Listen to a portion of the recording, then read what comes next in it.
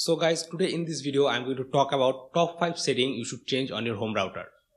If you did not change this Wi-Fi router settings, then you might giving some loophole to hackers to get into your router or get into your network and hack your systems. So in this video I am going to show you what are these settings you should change on your router. So further ado, let's start the video. Okay guys, now first thing we need to change in your router is the admin panel access URL. By default, every router admin panel URL is set to this IP address showing on the screen. If I take a browser and type any of this IP address, then you can see this is my current admin panel IP address. If I keep this, then a hacker can easily guess the admin panel URL of our router and using brute force attack can get into our router. So we must have to change it. Let me show you how to do it.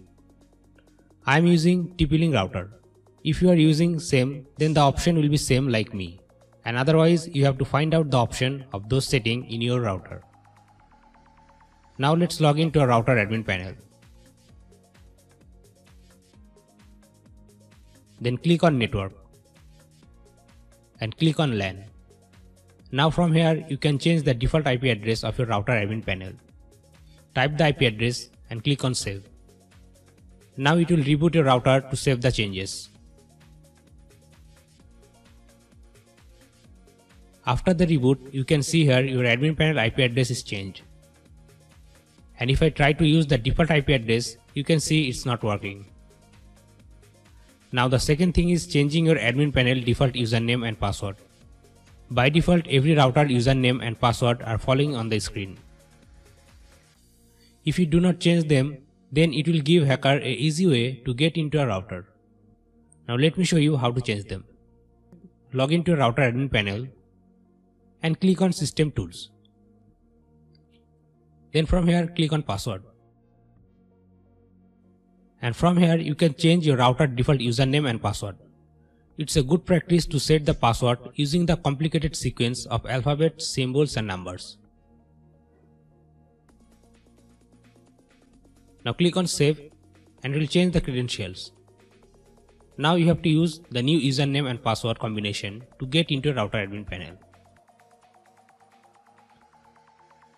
Now number 3 setting is about the Wi-Fi access point. Click on wireless and from here go to WPS, and you should keep disable this WPS option. Then go to wireless security and from here select the highest version of the protection and encryption.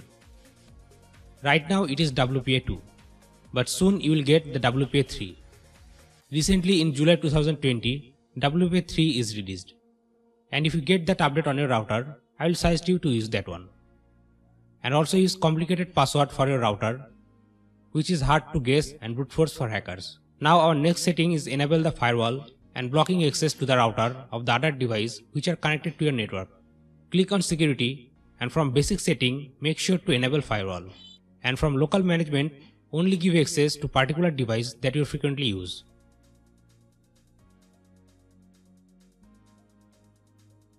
And the last thing is, if you enable router remote management from one, then I will suggest you to make it only accessible from your internal network. So guys, that's all the basic setting you should change on your router to protect your router from hackers.